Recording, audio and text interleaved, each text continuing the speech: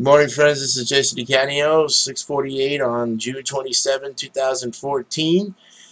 Friday morning, friends. Yeah. 23-hour lockdown, maximum security. Oh, Fitch. What a pathetic loser. Oh, yeah. I watched this little minute 48 video. I won't play it for you, friends, but like I said, go to Ebayisajokevideo.com and you'll see what a loser is. Yep. See, we could put your face easily right here and there. Anybody could do this. You doctored up another page of yourself. You got nothing better to do. And all these fake accounts here. Yeah, sorry, Sponge Boy. I'm not going to publicly apologize to a fat loser. Sorry, Ebaj. You know, why should I apologize to Keith Detweiler? Okay, Detweiler got what was coming to him. If you didn't watch his video, then you don't know the story. Infiltrator, you're a stalker. Go into the Facebook groups. You admit it. Right there. Sorry, onlooker, but I think Fat Boy fell off the bandwagon a long time ago. And I just posted this one myself. Go fuck yourself! Yes, friends. Charles W. Fitch. Loser with a capital L. Probably what you're going to see is probably a fake police report that he's got. Who in his right mind would he talk to in the Canton Police Department, considering the fact that he's been on TV twice? You know, you got balls to go down to a Canton, even any police station, Mr. Fitch, and file fake accusations and fake police reports. Got major balls. Because if you knew you were, if a known criminal would never walk into a police station and talk to somebody about the situations at hand. So, this goes to show me that you're just forging documents. Okay? Forging documents, complaints that don't exist.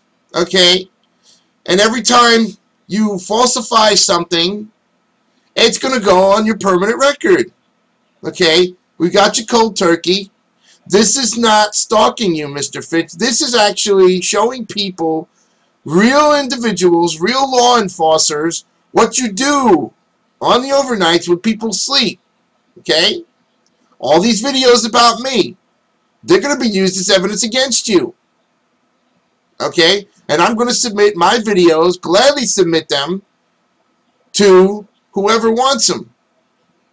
And when they see what you've done and what you're doing, you know, you're going to whine and complain. He's clueless. He's mindless. He don't know what's going on. Look, stop using the eBay PayPal excuse anymore, Fitch. That's not the whole issue, okay? This is distraction. You're distracting the whole issue from it because you want to come clean. You want to be the hero and everything. Yeah.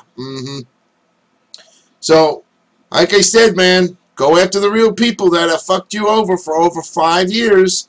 You still haven't done that, which shows me you're just wasting time. You're wasting energy. You're wasting precious money. Yeah, precious money that I'm going to have eventually. I'll make sure that your wages are garnished. I'll make sure you don't have your F-150 anymore. Your baby, your pride and joy. Oh. I'll make sure that house that you're helping that person out with, which I don't think is the truth. I'll make sure that that house is being foreclosed on.